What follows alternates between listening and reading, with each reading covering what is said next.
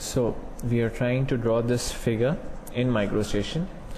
Over here in this figure we can use the advantage of symmetry. That is, if we draw one half of this portion, either the right or the left half of the portion, then using the mirror option we can create the mirror image, and that will complete the entire figure. That is, we'll draw this right side portion, this complete portion, and after that at this point we are going to create a mirror image of this right side portion to get the left side portion, which will complete the entire figure.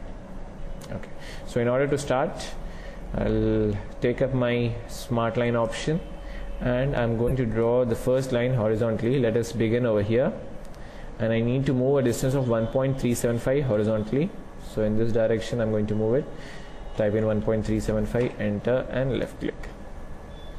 In this way we have moved. After that, after coming over here, next we need an arc at this particular endpoint. Now in order to draw this arc, we have several options. The first one being, instead of lines I can choose arcs over here. I'll select arcs and I'm going to draw this arc. The center point of the arc will be at a vertical distance of the radius value, that is 0.625.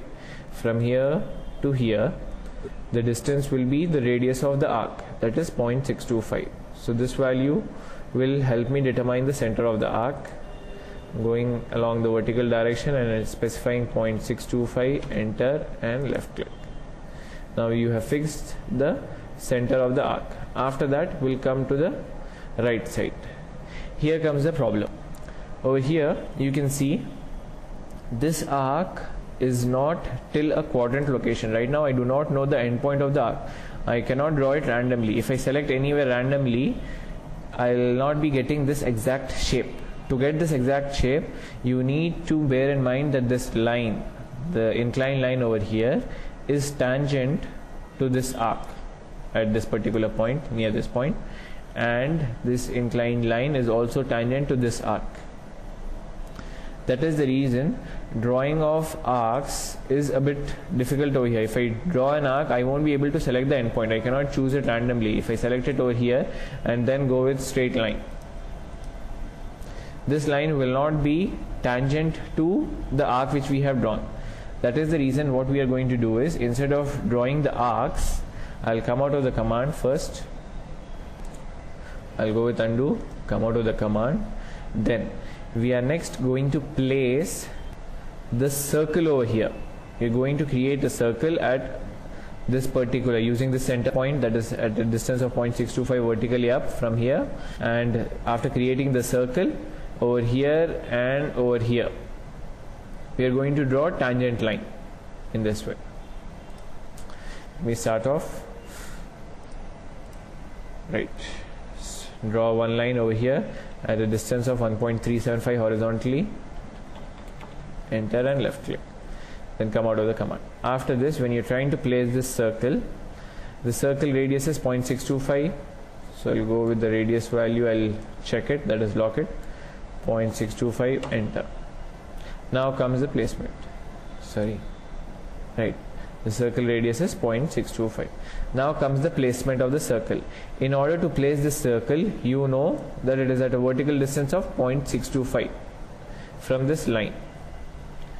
So I'll go in this vertical direction, and in the acute draw I'm going to enter 0.625. You can see right now this dot over here represents my present origin, and with respect to this I'm going to enter the value. Along the vertical direction I'm hitting escape key in order to bring my cursor to the acute draw. Right now it is in the place circles, right now it is over here in the place circles toolbar. I need to get it into the acute draw toolbar, so I'll hit my escape key. After hitting my escape key, in the Y value I'm going to enter the vertical distance, that is 0.625. Select it over here, 0.625, enter and left click.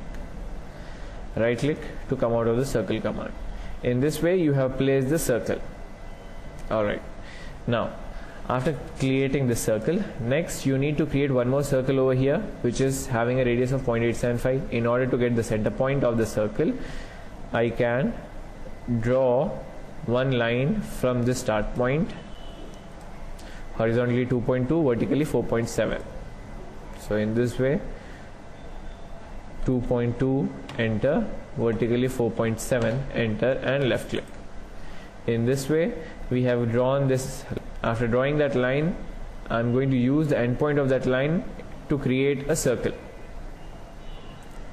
This is one option, that is, I'll choose my circle option. The radius value is 0.875, lock it over here and place it at that endpoint. After that you will have to delete this line, right?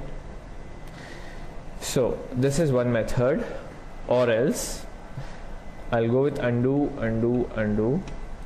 Now in order to draw the circle, instead of drawing the line, I can just select the place smart line option. I'll click over here in order to indicate my start point. After I select over there, I'll go with right click. That is, I have come out of the place smart line option. I did that in order to get my default view or the origin of this particular drawing over here, origin of your AccuDraw at this particular point.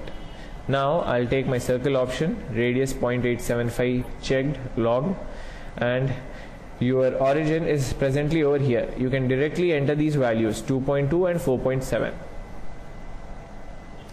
Tab 2.2 is the existence, enter, and 4.7 is the vertical distance, enter, and left click. See, we did not draw that line, we saved one step. Okay, in this way you have drawn these two circles, after which I'm going to use my smart line option again, and this time I need to draw a tangent line from here to here. In order to draw that, I'll choose my button bar, click on this, you get this toolbar, dock it over here at the bottom. I'll double click on tangent in order to set it permanently, because I need to use it twice. I'll select first over here and the second over here, in this way. Sometimes you might get the inclination incorrectly, in which case you'll just have to rotate this line over here. Sometimes you get it in this way. Just rotate it, keep on rotating, and you'll be getting the correct inclination, and click over here at the tangent location and right click to close that line. In this way we created that portion. Next we need to draw this circle again. So we'll choose smart line option and come back to key point, place it over here, then the circle, radius is 0.875 again, vertical distance is 2.75, 0.875 checked, vertical distance is 2.75.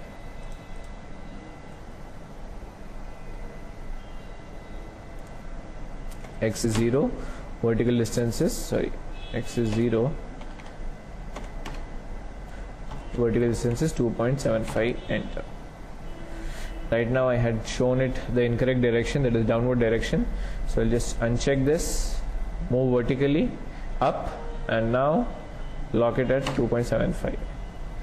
Over here, this is the radius value, go in this direction, X is 0, enter, Y is 0.75. I'm forgetting the value, right, this is 2.75. Sorry for confusing you. Over here, let us uncheck this, vertically 2.75, enter, and left click. Alright, I've finally placed the circle. Right, now in order to draw this line over here, we've almost hit the 9-minute mark. I'll stop the session over here. Let us continue in the next session. I promise I'll finish off this figure in the next session.